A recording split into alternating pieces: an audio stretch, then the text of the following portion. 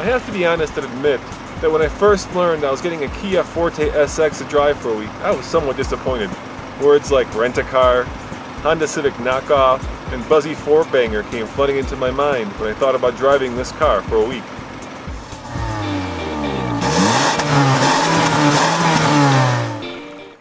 Let me put it as plainly as possible.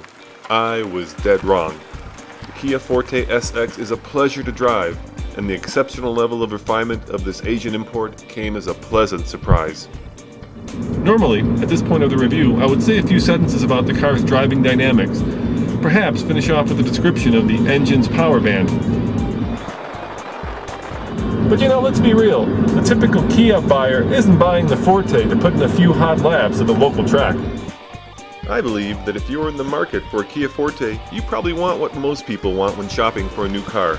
Good value, dependability, utility, comfort, style, and of course safety. On all these crucial points, the Kia Forte scores highly.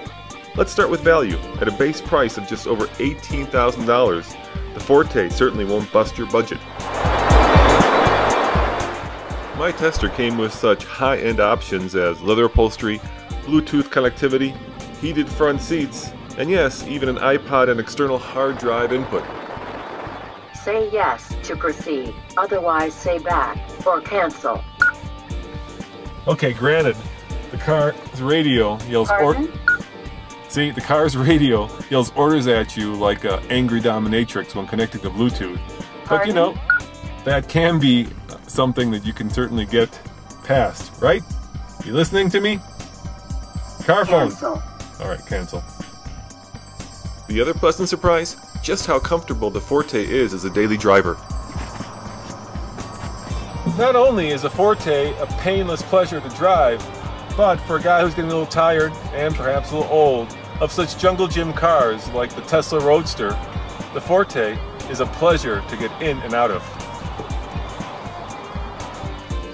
Of course, there are some problems with the Kia. Perhaps the most obvious and annoying is the hair trigger throttle. Just caress the car's gas pedal with your big toe, and the engine will scream to redline like a well-whipped stagecoach horse team from an old Hollywood western on the run from the marauding Indians. In fact, the Kia is pretty slow. I recorded a 0 to 60 time of 11.6 seconds, and that's with the SX model's bigger 173 2.4-liter engine. The EX model gets a smaller 156 horsepower 2-liter engine. On the other hand, the Kia did stop from 60 in a very safe and respectable 113 feet. And when it comes to safety, the Kia brings a bevy of airbags to the party. Standard safety features include anti-lock brakes, 6 standard airbags, electronic stability, and traction control.